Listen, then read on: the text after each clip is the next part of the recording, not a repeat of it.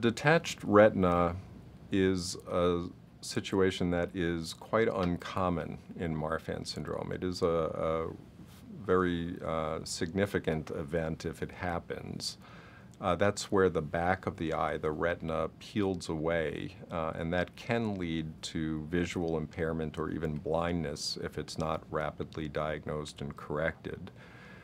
To a large extent, retinal detachment in Marfan syndrome was a complication of the surgery used to remove the eye lens, if that was necessary. And that eye lens surgery has now been perfected to the point where retinal detachment is a very, very rare complication.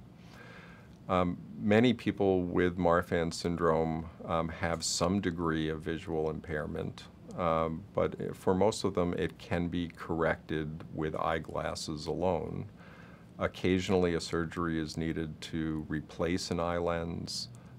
Very occasionally a surgery is needed to repair a detached retina.